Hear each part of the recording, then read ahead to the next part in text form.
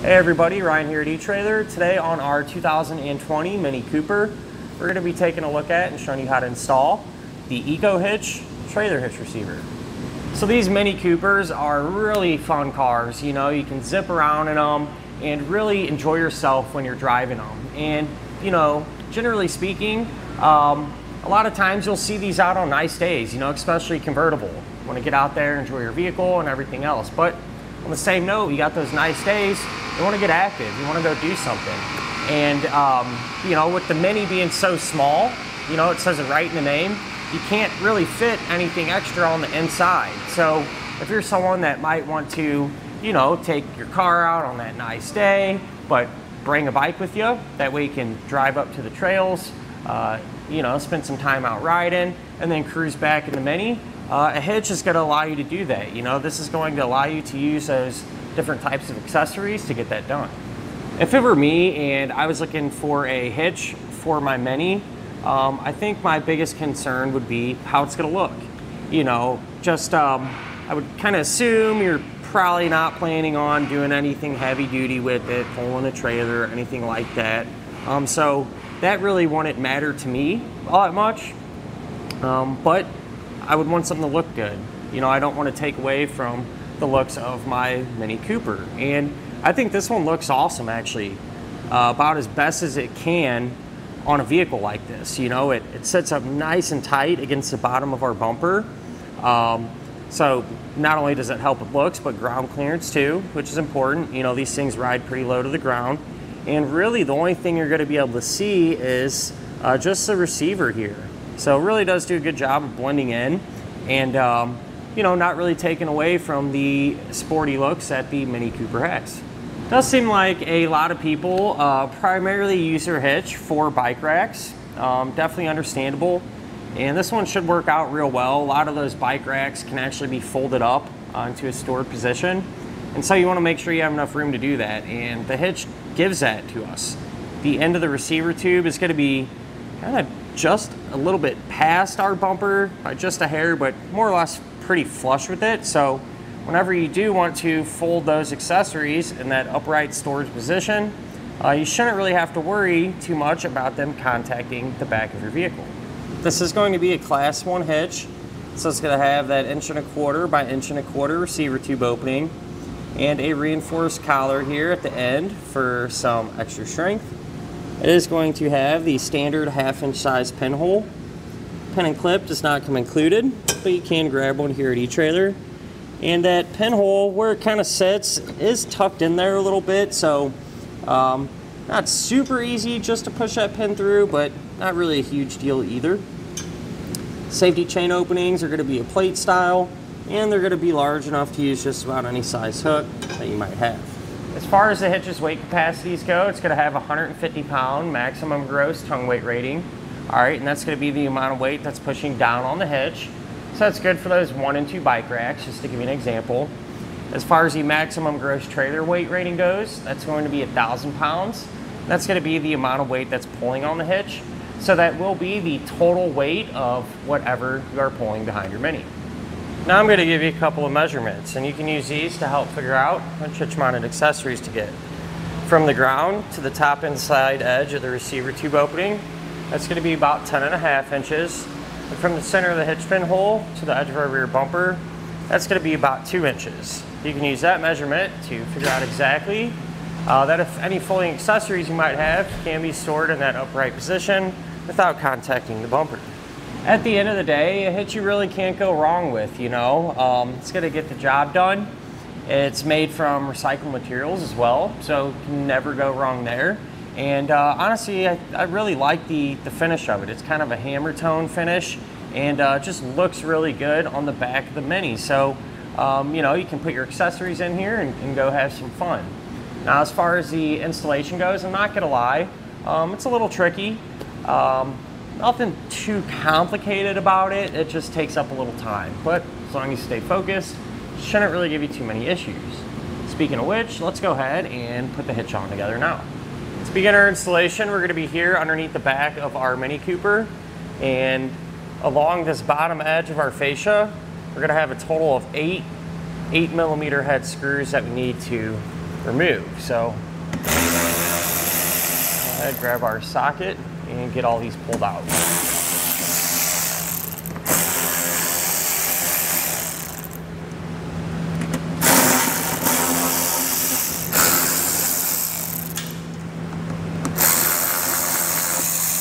Now if you look inside of our wheel well, we're going to have another single 8mm head screw. And what we're going to do with these, we're going to loosen it up quite a bit, but not completely remove it. So we'll back that out a little ways.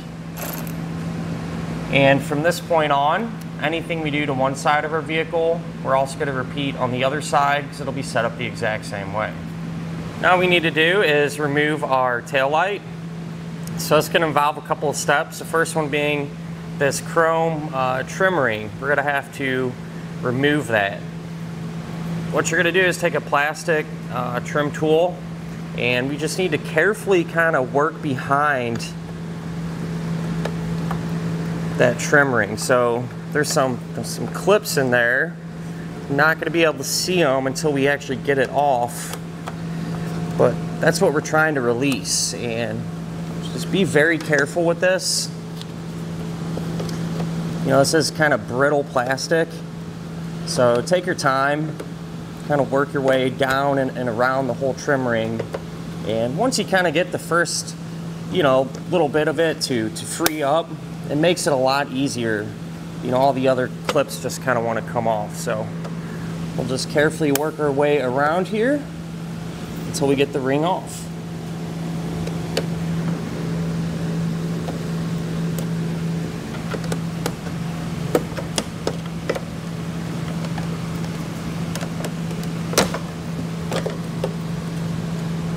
With this off, we'll just set it off to the side for now. With that trim ring out of the way, that's going to expose 3 screws that we need to pull out. These are going to be Torx bit heads, and I'm going to use a T20 to get those removed.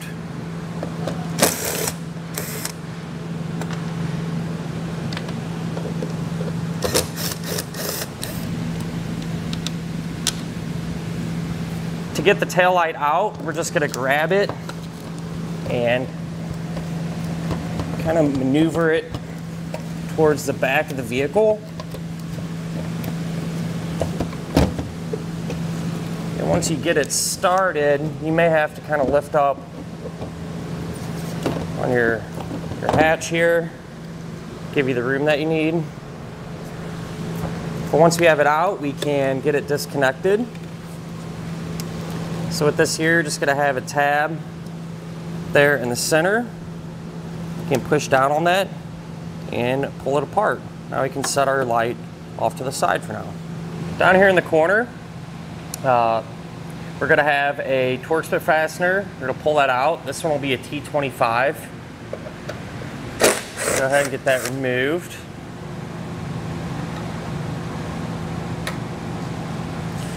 And then once you have that done, we can work on our wheel well trim here. So this piece of plastic, we need to remove that up until about this point, somewhere in there. And with this, you can just take your hand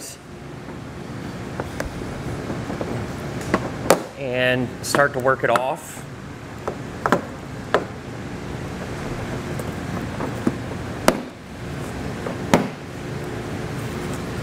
Before you get too far, there's going to be a light connector there. Disconnect it, just like the other one, push down on the center of the connector and remove it. And once we get to about this point, we can stop there. There's going to be another Torx bit fastener right there that was located underneath of our wheel well trim. So take that same T25 and get this removed. Now if you move underneath our vehicle, if you kind of pull out on your bumper trim, this is more towards the passenger side. You're going to see this piece of plastic comes out with a bolt on it. You need to pull that bolt out.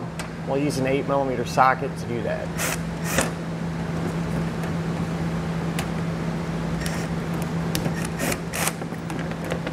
Now we can start to actually get our fascia pulled off. What I've done is just use some painter's tape around the edges where we're going to be working. That way we don't, accidentally scratch up our paint or anything. What you're going to do is, starting at the corner, just going to pull out on it, and we want these fasteners to release here. What you can do is just kind of take a trim tool and get underneath there, pop those out. Once you get to about this point, what you can do is just kind of tape your fascia in place if you don't have an extra set of hands. Get to this point on the other side, and then we're going to come back to the center and actually get the fascia removed. So once you have both sides loose, you can grab your fascia and start to pull it back. And it looks like we may have some electrical connectors that we need to disconnect. It's like several of them like this. And what you're going to do with these is pull back on that gray portion, and you can push down on it and get them removed. We'll have our light connector as well. Same deal, push down on the center. Once we get this last one off, we can take our fascia and set it off to the side somewhere safe. Now we can remove our impact bar here. So on each side of the vehicle, we're gonna have two 17mm nuts that you need to pull off.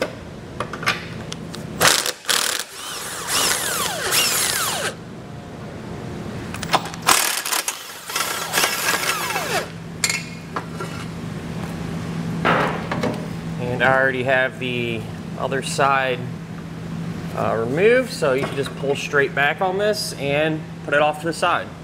In the center of our vehicle, we're going to have this plastic vent cover, and we need to remove and discard this because it'll be interfering with our hitch. So to get this off, on each side of it, we're going to have a 10mm nut. Get this one off, as well as this one.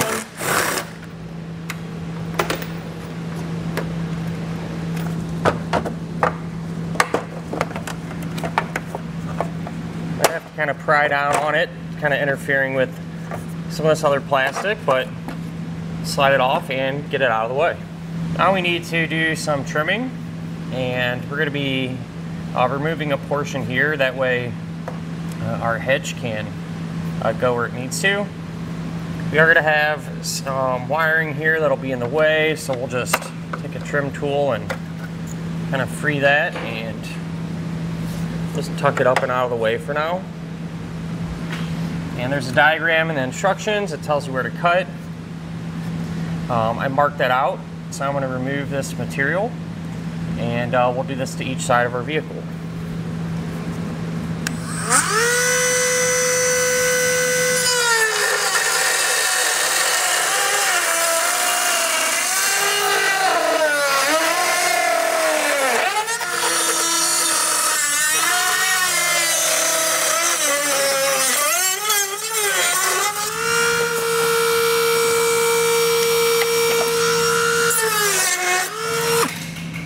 So I kind of held our hitch in place, and it was still interfering with this piece of plastic.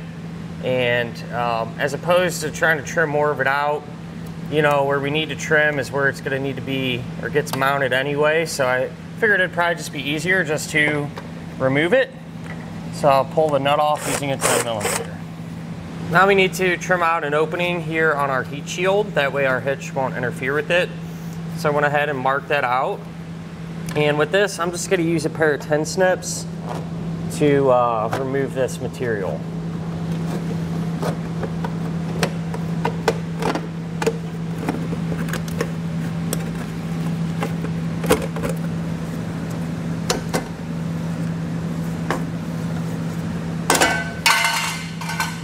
Now we can grab our hitch, and this is going to fit over the bumper studs there, like so.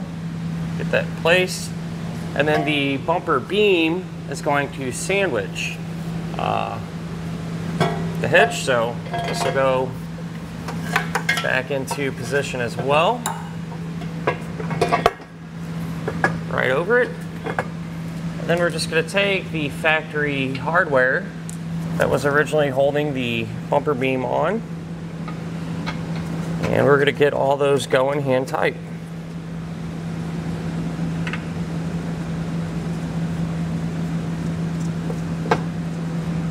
Once all the hardware is in place and hand tight, come back with our socket and snug them all down. Once everything's tight, you need to make sure and come back with a torque wrench and tighten down all the bolts to the amount specified in the instructions. If you don't have a torque wrench, you can grab one here at eTrailer, or a lot of times you can rent them from your local auto parts store. Now we can trim out our fascia, so we got to make a small opening here to clear our hitch. There's some measurements in the instructions. I went ahead and drew those out. And I'm going to use this tool here to cut everything. Pretty thin plastic. Probably use a rotary tool or utility knife, whatever you have laying around. With that said, go ahead and get this cut out.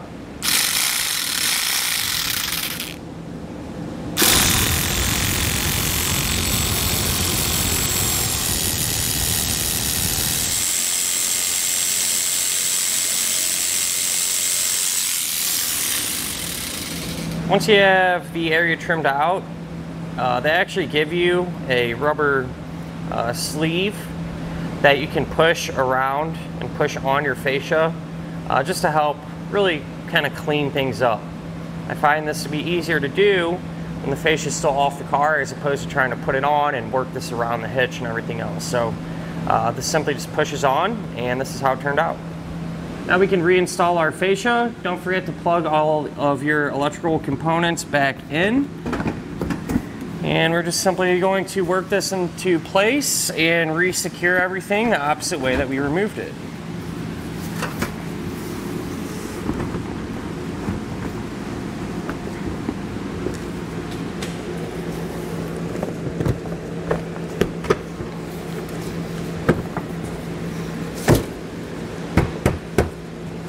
And that'll finish up our look at and our installation of the EcoHitch Trailer Hitch receiver on our 2020 Mini Cooper.